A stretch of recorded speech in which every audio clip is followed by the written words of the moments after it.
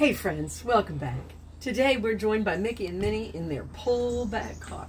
Now the way these pull-back cars work is before you can move forward, you gotta go backwards. And then you let go and off in a burst of energy. Well, you know, sometimes you and I in our lives, before we can move forward, we've got to step back for a minute, maybe take some time to reflect, to think, to consider the options. And there's some mudra and there's some breathing that can help us with that. Hey, Mick. Hey, Minnie. I'm going to put you down for a second, okay, so everyone can see both my hands. Is that all right? Yeah? Okay, so I'm going to put them right there. And this is karana mudra. To form it, you place your hands in front of you and you curl down your two middle fingers toward the palm with your thumb, but you extend your pointer finger and your little finger. Then you gently release your ring finger. So these two fingers are extended, but your ring finger is gently curled. To this, I like to add 9-4-9 breathing.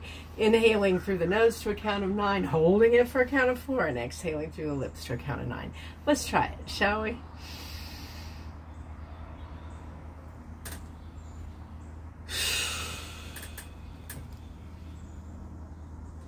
Yes. And you can do this breathing in this mudra as frequently as you would like and as many repetitions as you would like. So sometime when you're needing to pull back a little bit before you move forward, I hope you'll remember this mudra and this breathing, and that will help. Well, Mickey and Minnie and the pullback car, thanks for joining us today. You know, it's time to wave goodbye to our friends at home. Would you like to wave? Yeah? Bye-bye, friends. Mickey and Minnie, their car, and I hope you have a great rest of the day. We'll see you again soon. Bye-bye.